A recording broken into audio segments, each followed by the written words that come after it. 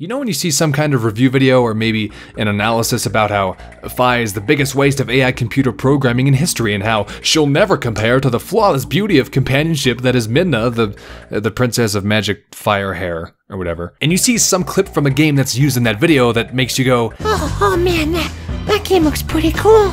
I wish I could play that one. What game is that? What's it about? I've never even heard of it. Then check this out, you little bitch. Ow. It's a new video series, and it's for talking about some lesser-known gems in gaming. Now, the purpose of this series is not to judge or even necessarily review the game, although most of the notes about these games will be generally positive, because, you know, the word gems. But it's to bring hidden masterpieces and well-crafted adventures into the sunlight. Maybe give you a cool new game to play if you're sitting on your ass on a Sunday afternoon trying to decide whether to play Mario Galaxy for the 12th time this month or go binge watch every episode of Arby and the Chief to laugh at voice synthesizer cock jokes. Instead, you can spend your time playing an exciting, classic, and yet brand new game that tickles your fancies in ways you never knew your sensitive little fancies could be tickled. The series contains spoilers, by the way. I know that kind of defeats the purpose of promoting a game to play because you won't want to play the game I'm talking about if it gets spoiled, and you might have to watch the spoiler to be able to want to play the game. But the point is, it's just a rundown of what the game is. Hopefully you can still enjoy the game after these videos. Besides, this game doesn't really have any major story spoilers that you couldn't guess yourself. Anyway, welcome to the Hidden Gems Archive.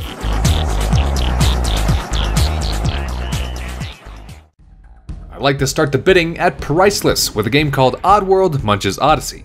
Now, it's pretty likely that you've heard of the Oddworld franchise. It was at least moderately popular and well received between 1997 with Oddworld Abe's Oddysee and 2005 with the release of Oddworld Stranger's Wrath. Don't worry, we'll get to that one someday. And since Stranger's Wrath, Oddworld has only gotten one more game after 9 years, a remaster of Abe's Oddysee titled New and Tasty. It's like this poster from the first game, get it? So it's a pretty far and few between sort of franchise, nothing like, say, Crash Bandicoot with a total of 10 title games, 4 spin-offs, and 2 party games, apparently. So even though Oddworld Inhabitants Incorporated, the team behind these works of beauty, grew a dedicated fan base over the course of 8 years, they certainly weren't as popular as some other developer companies, like Naughty Dog or, say, Capcom. But Oddworld Inhabitants were dedicated to building community connections and creating an experience that leaves an impression. The president of the company, Lauren Lanning, even stated that when they make a game, they want to be able to make people feel better, rather than just feel like they won. The Oddworld games just bleed creativity and personality, and Oddworld Munch's Oddysee, which came out in 2001, is easily my favorite game from the series, for several reasons which you may or may not agree with by the time this video's over. And the entire universe, or Oddiverse, Oddityverse, fucking whatever, pretty much can't be beaten in a battle of charisma and one-eyed sheep technology. What the fuck is that? Now, I never played the first 2 Oddworld games prior to playing Munch's Oddysee. In fact, this was the first game I ever played at the innocent age of 6 years old, and even though I only played Abe's Oddysee and Abe's Exodus more recently, this game still captured my attention as a favorite and a classic. And that's why this is the first episode of the series, because I only know 2 people who have even heard of the Oddworld games, and only one of those people has played Munch's Oddysee. And it's a damn shame, because this game and the entire series deserve some serious recognition. Sorry, I know I use the word series a lot, it's kind of confusing, but I got tired of saying franchise. Hey, can you start the video already, please? Alright, fine, whatever, fuck. The game begins with backstories of both protagonists of the game. Abe, the stitch-lipped Mudokon with a voice as smooth as goat butter. You better stay here. And Munch, the one-legged gabbit whose walk cycle sounds like a dying seal being smacked with a rubber tube. Abe has been on his own adventure, escaping from the meat processing plant Rupture Farms, running from scorpions on steroids, and trying to search for the rest of his Mudokon brothers who drank so much booze they turned into fucking ghosts. Just kidding, those guys are spirits of Mudokons whose bones are being stolen by the Gluckons.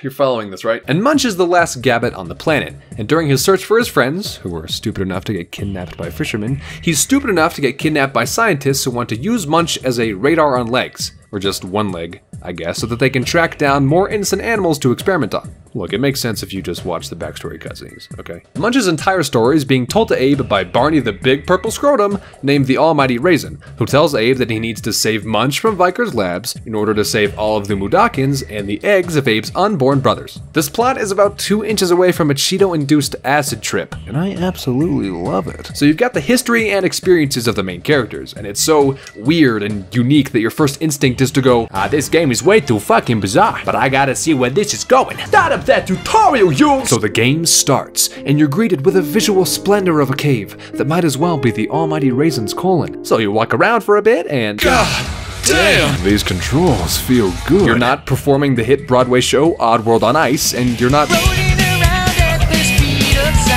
like in Sonic Heroes of the Storm. Movement is super smooth, and you can move the stick with a different amount of force to make your feet squeak, take a nice stroll through the lower intestine, or sprint like your brother's disgusting egg crate lives depend on it. So you're making your way through the cave, but before you even get halfway through it, you're blasted right in the face with the most memorable character in the whole game, the Shaman! This sarcastic, smarmy prick not only gives you some pretty decent tips and helps you along your quest, but will deliver the single greatest line if you try to stand in his ring of floating blueberries and talk to him. Not a ring, stupid! Stand in the outer ring! You got squishy little dodgeballs on the ground called spruce shrubs that make the most satisfying sound when you pick them up. Oh man, that feels good. And you can perform an ancient war ritual chant that regrows spruce shrubs so that you can have 3 million more lives! This game is so damn odd. But in a good way. So anywho, the cave is just a tutorial, right? Let's get to the real game. It's just through this Whoa! That's pretty good looking right there, is what that is. We haven't even gotten to the first level yet, but look how inviting that looks. And it's just a Wile E. Coyote wall drawing of the forest moon of Endor. So you get past the loading screen and BAM! You've entered Oddworld. You've got a gorgeous world to explore. Hills to climb, rivers to cross, spoos to collect, and oh, okay, you gotta talk to me about something real quick? That's fine, thanks. So the game is kind of linear. It's split into levels where you either control Abe, Munch, or both once you can eventually switch between the two at will. Some levels have a big open area, and some levels are like a warehouse tour, if that warehouse tour guide was a green squid with bionic legs. It's a nice adventure as you slowly move forward on your quest through different levels, saving the appropriate companions of each character and killing those greedy corporate bastards of Oddworld. So what about the gameplay? Can I roll, wall jump, and dive like Mario? No, but you can do a sweet 50-foot cannonball into the pool. Could you command my allies like in Halo Wars? No, but you can fart in front of Mudokons to make them laugh. Can I shoot lasers from my railgun and fucking... No, of course not. But you can certainly slap your best friend to make him cry.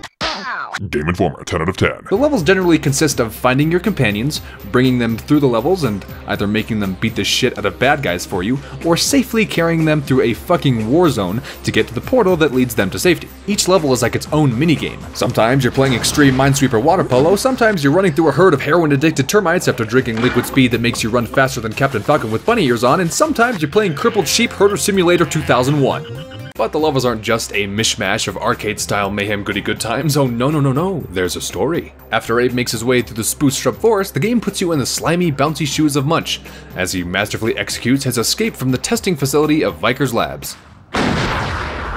And this cutscene right before you start playing as Munch is where the game really tries to show you what kind of game it is. These characters have so much personality and simply ooze a tasty substance that you can't help but fall in love with. It's comedic, has brilliant voice acting, and really drives home the personality of Munch and his relationship with these little balls of cute and poofy death called Fuzzles.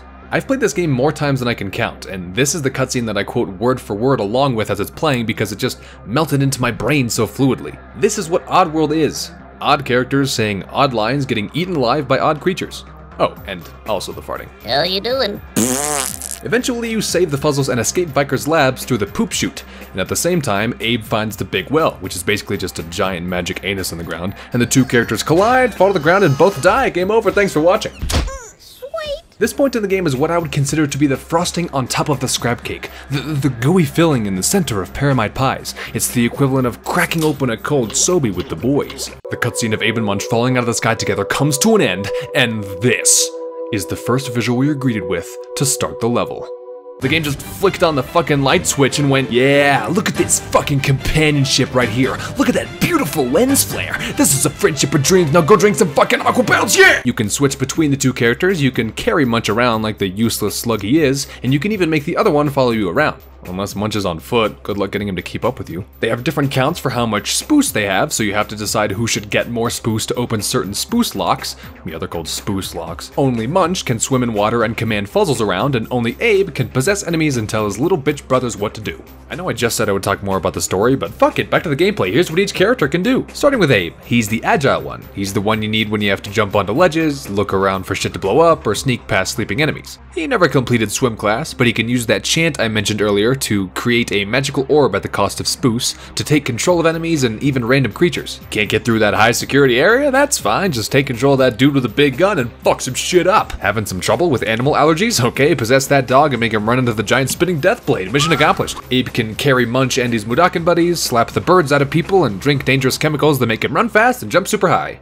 Pretty helpful guy if you ask me. Munch is just as useful, but in different areas. Munch can't move around very fast unless he's in a wheelchair, but he can swim. He has that sonar device on his head which lets him rescue fuzzles, control machinery like cranes and badass robots, and he can drink some grape soda that lets him use his sonar implant like a deadly taser. Both characters can take drinks from vending machines that turn them into athletes, give them magic powers, or restore their health. They can also both lead their comrades with voice commands, which range from, hey, go kick their ass, Go beat 'em up. No! calm the fuck down for a second, Just sit tight, be cool. and how to spend 5 straight minutes laughing at the same joke.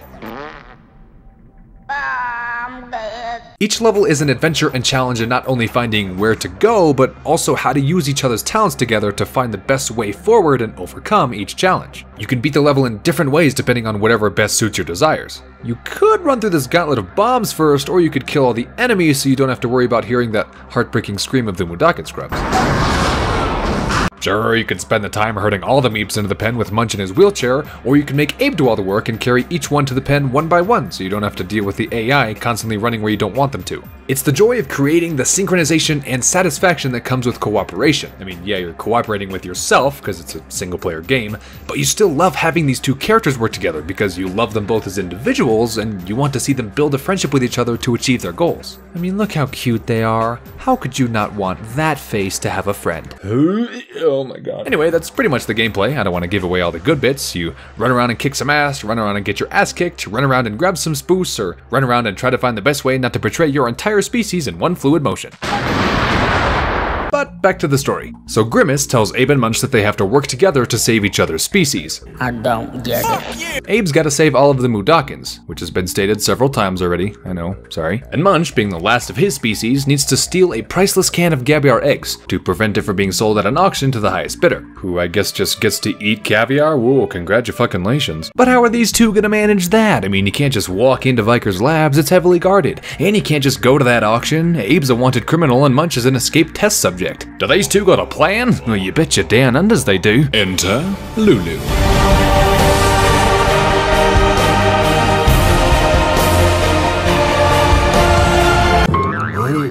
Now, Oddworld is full of these creatures called glukkons. They're basically the rich, greedy corporate douchebags that want to turn the entire planet into a food processing plant. It's kind of not a cool thing to do. But Lulu is the glukkon who didn't pay attention during Scumbag 101, so he's kind of a lowlife. Basically, Abe possesses Lulu to start a funding campaign to make Lulu rich beyond imagination. And now Abe and Munch need to find all of the wealthy glukkons around town to possess them and force them to donate all of their moolah to the Lulu Fund. Then Lulu gets rich enough to make his way to that super fancy caviar auction, where Abe once again possesses Lulu to waste his entire fortune. Hip hip hooray! Munch has his tadpole family back, Abe got help along the way to save his Mudokon pals, and all of the Oddworld facilities are shut down and liberated. The end. But wait! Why should you play this game? Well, to be honest, who cares? Play the game if it looks fun. In my opinion, I think it deserves a shot. But there are a few reasons why this game has become one of my absolute favorites. First of all, the levels are so unique from one another that sometimes that load screen pops up with the title of the level, and I get so excited because I've been waiting for that level to come for so long, and I can't wait to jump down that giant tube and land that perfect money shot into that cannon at the bottom. You go from picking up slogs in Slogha 2813 and dropping them into the fan blades to slaughtering everyone in the Viker suites with a needle gun. It's so much goddamn fun. The variety in the gameplay keeps things interesting without throwing out too many new mechanics that you have to constantly learn. You obviously already know how to control the crane, but you can use it to either get Abe to a new spot, drop explosives on enemies, or transport these egg crates to safety. Holy hell, fuck this tedious bullshit. You get plenty of experience using these special shrines to upgrade your Mudokons, but sometimes the game buffs up your entourage for you, so you can go absolutely kick some ass. This game was made for psychotic children with no moral compass. The second reason to play the game is for the characters. Now, I don't just mean Abe and Munch, sure they're the peanut butter and jelly that make up the sandwich of Oddworld, but all the other enemies and personalities are like the cherry on top of that sandwich. Okay, that was a bad analogy. But look at how many enemies there are. You got Spooktopus. You got Spooktopus with a squirt gun. You got Spooktopus with a cute outfit and a squirt gun. You got fucking Rotten Slenderman and Armored Rotten Slenderman with a walking cane. And you got fucking Elephant Tankatron 5000. You've got almost 40 characters and enemy variants, and it fills the world with a new experience and challenge with every level. Look at me, Dad. I'm a demon crab with no arms, running around biting all of my friends and shouting my mating call into the sky. Alright, son, I think you've had enough video games for today. But the biggest reason I can give as my recommendation to play this game is just for the hell of it. It's got so many goofy and ridiculous scenes, and you'll find yourself laughing at some stupid scenario you thought up where you accidentally threw Munch onto a water mine, then revived him from an egg just to slap him and hear the noises he makes when he gets hit. Or you turn yourself invisible to sneak up on a sleeping Slig as you carry him to the edge of the water as he begs for his life before you kamikaze yourself into the water so you don't have to live with your choices afterwards. If you look up the Munch's Oddysee Attract trailer, you can pretty much get the perfect idea of the kind of chaos you can ensue in this game. If you're even slightly curious or intrigued, go pick up this game. You can get it for like $5 probably. I don't know. It is an odd and refreshingly twisted game, and I cannot recommend it enough. Don't get the HD version, by the way. The hopping sound for Munch sounds disgusting. Oh hey, glad you made it through that entire video. It means a lot. If you liked the video, be sure to share it with your friends that like people with sultry smooth voices and questionable opinions. As you can see, I had a lot of fun making this video, and I hope you had a lot of fun watching it. If you have any suggestions for a future episode in the series, be sure to let me know. I may or may not own the game, but I can certainly try to get my hands on it. Also, if you have any notes about the show, be sure to let me know that as well. Since this is my first episode, I assume there's going to be some flaws, so I would love some creative advice. But thanks again for watching, and see you next time. Bye.